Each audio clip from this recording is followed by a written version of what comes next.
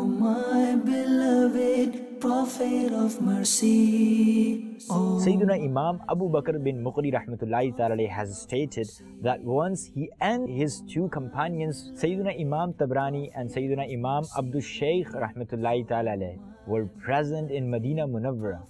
They had not eaten anything for 2 days and were extremely hungry.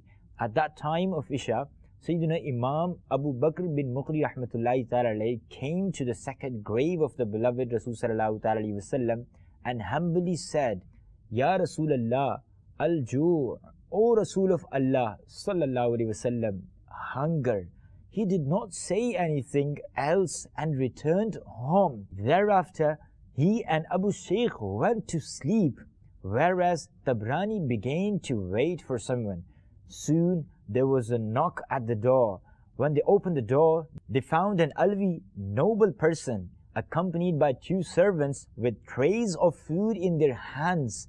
The person said, perhaps you have requested the holy beloved Rasul sallallahu alaihi wasallam for food.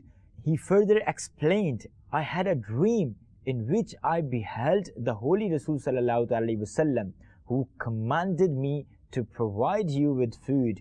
He then ate food with us, gave us the remaining food and left. May Allah Azza wa Jal have mercy upon him and forgive us without accountability for his sake. Sallu ala al-Habib sallallahu ta'ala ala Muhammad sallallahu ta'ala alayhi wa sallam. We love Madani Channel.